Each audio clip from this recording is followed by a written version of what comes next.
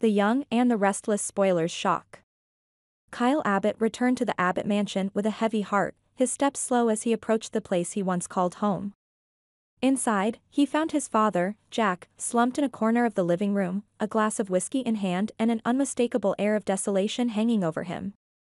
Kyle's chest tightened at the sight. He could feel the pain he'd caused his father, a pain reflected in Jack's tired eyes, in the lines etched deep into his face.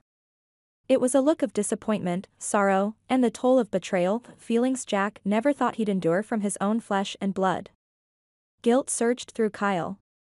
He had tried to prove himself, but in doing so, he had fallen into Victor Newman's trap. Victor had used him, exploited his ambition, and strained the bond that meant more to him than any corporate conquest ever could. Kyle was lost, but he knew one thing with clarity: he could not lose his father. Not again.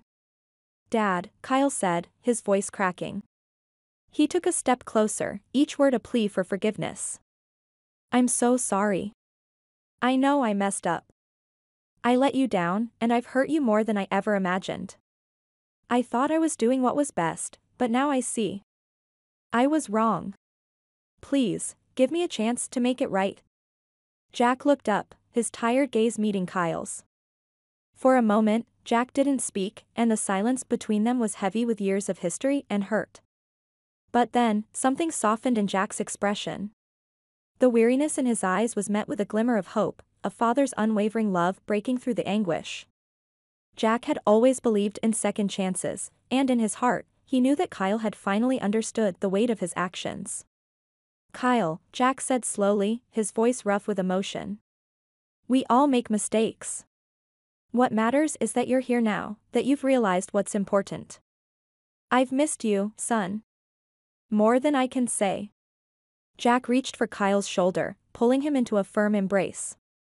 It was a simple gesture, but it held a promise of forgiveness, of rebuilding what had been broken. The two men sat together, the tension between them easing as they spoke openly for the first time in a long time. Kyle shared his doubts and fears, admitting how Victor's influence had led him astray, and Jack listened, his heart aching with both pride and sorrow. Kyle's humility, his willingness to own his mistakes, was the maturity Jack had longed to see. It was clear that Kyle had grown, that the struggles he'd faced had shaped him in ways Jack could never have forced. And now, a sense of understanding, of mutual respect, began to take root. As the night wore on, Jack made a decision that would solidify their bond. "Kyle," he said, his voice steady, "I want you to take on more responsibility at Jabot. You've earned it. The position of CEO is yours if you're ready to lead, but with one condition: you listen to me, not just as your father but as your advisor. We work together, Kyle. This company was built on family, and together, we can take it further than ever." Kyle's eyes filled with gratitude and determination. "I won't let you down, Dad. I'll prove that I'm worthy of your trust. I want to make Jabot something we can both be proud of. And, thank you. Thank you for believing in me."